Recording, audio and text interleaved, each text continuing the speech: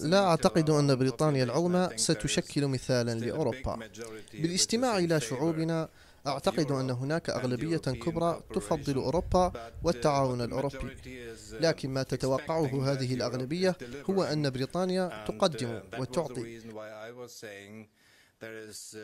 ولهذا السبب نقول إنه بعد هذا القرار وهذا الاستفتاء في بريطانيا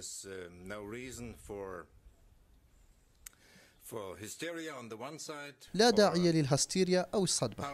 علينا الآن أن نظهر أننا قادرون على تقديم نتائج ملموسة.